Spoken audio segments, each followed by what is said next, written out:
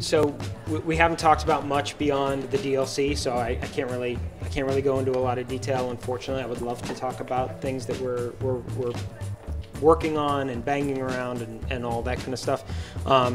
You know, I will say there were a couple things with multiplayer that we're still working on that I'd love to see us address. You know, we'll probably talk about that at some later time. There's no current plans for any campaign DLC, so I don't want to get people's hope ups.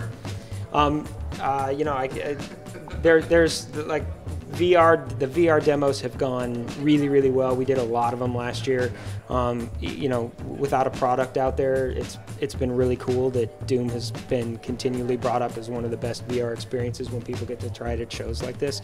So I think there's one of our big goals with Doom was to just leave ourselves just an immense opportunity moving forward. So as leaders of the team, as employees of the company, as fans of Doom, I can't begin to describe how excited we are, how excited our team is, to keep moving forward. I mean, we really feel like we're in kind of the best, one of the best times ever for Doom and for id.